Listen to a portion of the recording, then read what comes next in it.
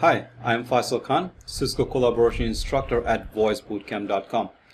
In this video, we're going to talk about implementing and operating Cisco Collaboration core technologies. Now, this particular course will help you prepare for CCNP Collaboration and CCIE Collaboration certification, and as well as give you advanced level knowledge in implementing and operating Cisco Collaboration solutions such as Unified Communication Manager, Unity Connections, and various other applications. Now you will gain the knowledge and skills needed to implement and deploy Cisco core collaboration solution or technologies, including infrastructure, design, protocol, codecs, endpoint, Cisco operating Internet Work Operating System. You will learn about the media resources, call control, quality, as well as additional collaboration application.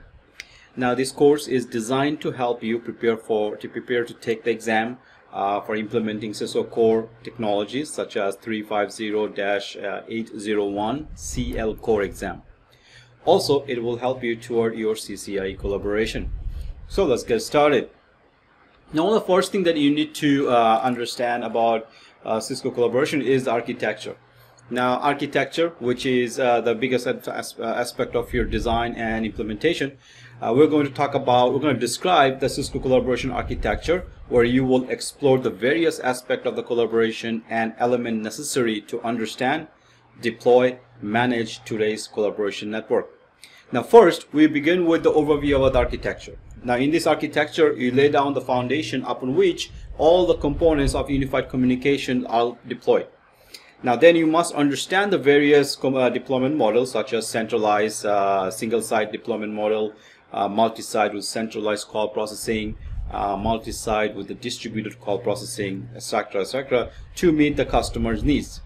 You will also need to understand that deployment model with some of the advantage and disadvantage, because based on those advantages and disadvantage, sometimes you may have to choose a design for a customer which although may not necessarily apply in a regular scenario, but due to the restriction you may have to apply a design model that was not optimized for that type of customers. So you will explore security requirement as well, because as you know, security is one of the most important aspect of your collaboration of any infrastructure, to be honest with you. Security is a vital part of it. So in this particular course, you will learn about certificates, trust list. You'll learn how to generate certificates, how to configure certificate for various collaboration application, and obtain a certificate from a third party or your own internal, doesn't matter. And you will learn how to apply security to the phones as well. Now then we will turn our attention to the heart of the collaboration system, which is Unified Communication Manager, where you will learn how to define address to endpoints such as Cisco IP phone, Java client. You will learn how to configure call routing, select digit manipulation, translation, and calling privileges as well. Finally, at the end, you will learn how to configure the protocols, codecs, choosing the different codec based on different environment. Sometimes you have to choose a codec to save bandwidth. Sometimes you have to choose a codec to get more calls rather than worry about bandwidth. So we will talk about that. So let's begin with our various topics. We will, like I said, get into various components step by step. There are four different other modules that you have for part of CCNP, and we will get to that if you are interested to achieve those four exams, or if you are interested to learn about various other technologies such as Expressway, Cisco Meeting Server, WebEx. Then you may look at some of our other courses that are available under CCNP Collaboration banner.